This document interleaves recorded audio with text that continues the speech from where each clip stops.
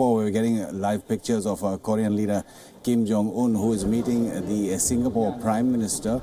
That's before the big summit that the North Korean leader, the chairman, will have with the U.S. president. The U.S. president is still to arrive in Singapore, but these are meetings from the Singapore's Prime Minister's office of the meeting that Kim Jong-un is having with the Singapore Prime Minister. President Trump is also expected to meet the Singapore Prime Minister as well. Earlier today, Kim Jong-un arrived on an Air China flight from Pyongyang to Singapore and was seen in his motorcade as he drove from the Changi International Airport to the hotel where he is currently staying.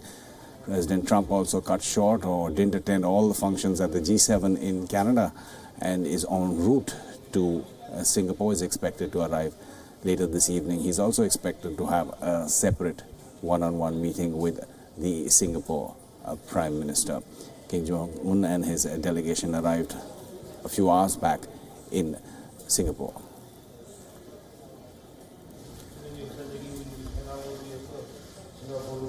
A meeting between Kim Jong-un and the US President is scheduled for the 12th. They have identified a location, the Capella, which is a secluded location on an island off the main Singapore island for the actual summit, with both leaders staying in separate hotels in Singapore city itself.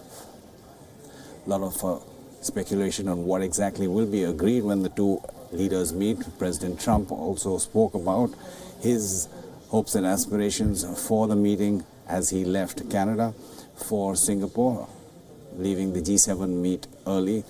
President Trump also saying that this is a one-shot for North Korea, but added that he would be able to make out within the first minute or so whether Kim Jong-un was serious on issues like denuclearization. President Trump going on to say that he would not waste either his time or Kim Jong-un's time if he got any inkling that the North Korean leader was not serious.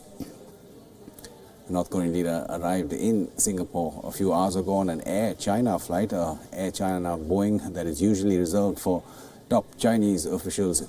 He flew in on that. Reports suggest that another cargo plane also followed or came in slightly before with various equipment that would be needed for the North Korean leader's visit. He's meeting the Prime Minister of Singapore currently.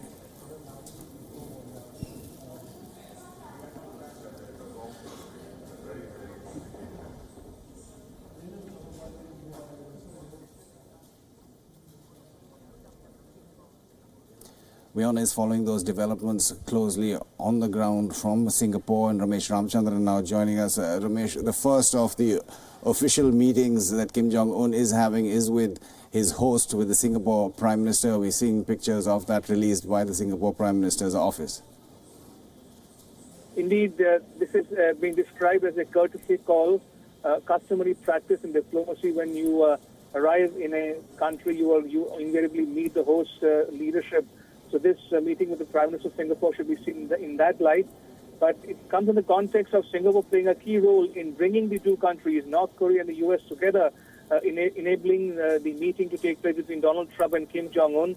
And one can expect Singapore to play a key role going forward as well, given its neutrality on such issues and its security,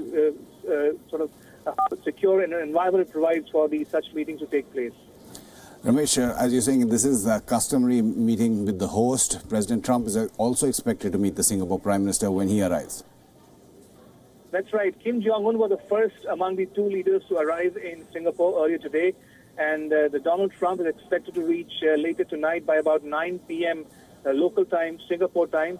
And this comes straight from his G7 summit in Canada. So both leaders arriving before their expected arrival here in Singapore. And tomorrow will be one full day devoted to preparatory talks between the respective delegations of the U.S. and North Korea before the 9 a.m. meeting between Trump and Kim on Tuesday morning at the Capella Hotel on the Sentosa Island, which, by the way, has turned into a fortress overnight with security barricades and security restrictions being put in place by the Singapore authorities. No bystanders, no locals being allowed to venture anywhere near the Capella Hotel. One can only see the hotel from a distance. So security is tight, and there's an air of anticipation here as we speak, with many Singaporeans expecting the peace talks to foster peace on the Korean Peninsula, as also reduce the threat of nuclear weapons in the Indo-Pacific region. Earlier we saw pictures of Kim Jong-un arriving on an Air China flight, that aircraft usually used for top Chinese leaders. Indeed, that's the most interesting and significant portion or the episode of Kim Jong-un's travels to Singapore. One was expected him to travel by his Ilyushin, the 1960s vintage Soviet-era aircraft, but he chose to fly in an Air China aircraft loaned or given to his administration by China. And that, to my mind, is significant because that underlines the importance of China in these negotiations. China may not be a direct party involved in the Trump-Kim meeting, but it's always been watching the developments closely from the sidelines. And remember, any resolution of the Korean Peninsula dispute will have to have China on board. Remember, the 1953 armistice was signed by North Korea. The U.S. had UN and China. So any resolution of the Korean Peninsula issue will need to have North Korea, the U.S., South Korea, and China on board. So China continues to play a key role. And remember, China also has a close ties with North Korea. It's among the biggest benefactors of the Kim regime with economic leverages. So China clearly is a key player to watch out in all these Kim-Trump talks.